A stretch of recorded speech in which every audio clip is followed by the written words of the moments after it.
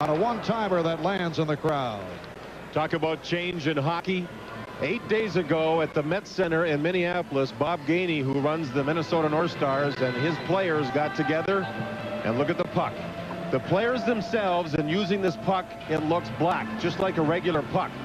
But through computer enhancement, you see the color of the puck, and this may be the future in hockey.